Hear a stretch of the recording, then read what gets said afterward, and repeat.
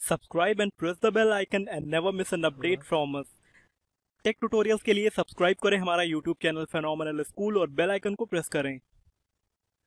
Hello and welcome to the Phenomenal School. This is Puneet and in this video we are going to learn Kotlin Programming Overview.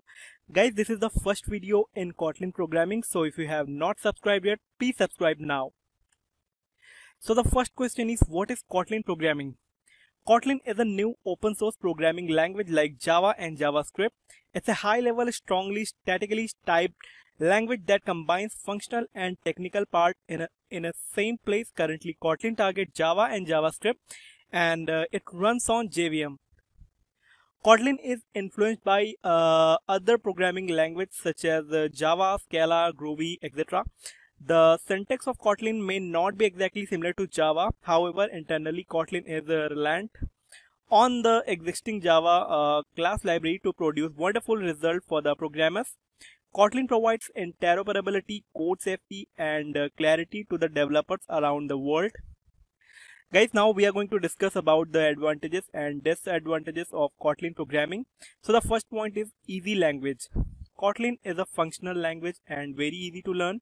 The syntax is pretty much similar to Java, hence it is very easy to remember. Kotlin is more expressive, which makes your code more readable and understandable. The next point is concise.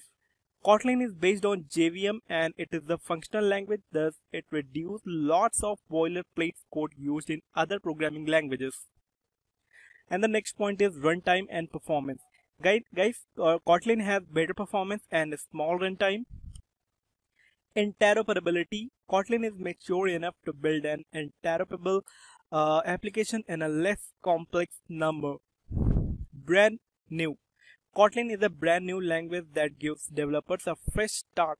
It is not a replacement of Java, though it is developed over JVM. It is accepted as the first official language of Android development.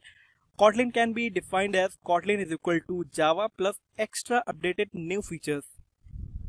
So guys, now we are going to discuss its disadvantages. So the first disadvantages is namespace declaration.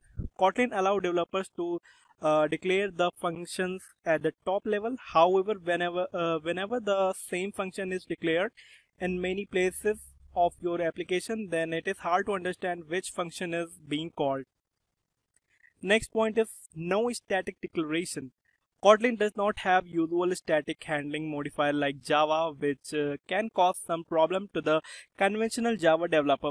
Guys, so these are the advantages and disadvantages of Kotlin programming. If you like this video, please press the like button, and if you want more video in Kotlin programming, please stay tuned with Phenomenal School.